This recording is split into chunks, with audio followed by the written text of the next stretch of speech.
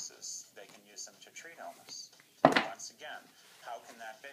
I didn't hear it on the news. In fact, on the news it said, you shouldn't take too many of those vitamins. That might not be a good idea. And yet they don't provide any evidence of that. They just say it.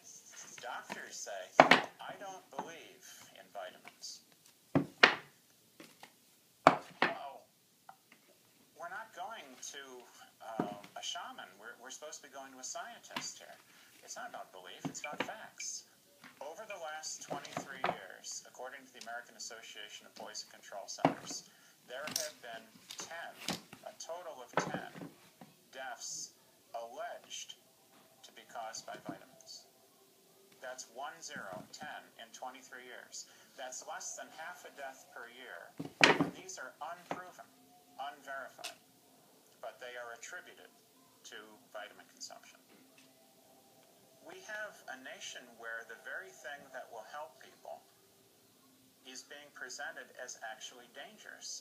There have been studies that purport to show that if you take an extra multivitamin every day, that it's going to hurt you. And that's just nonsense. There are studies that purport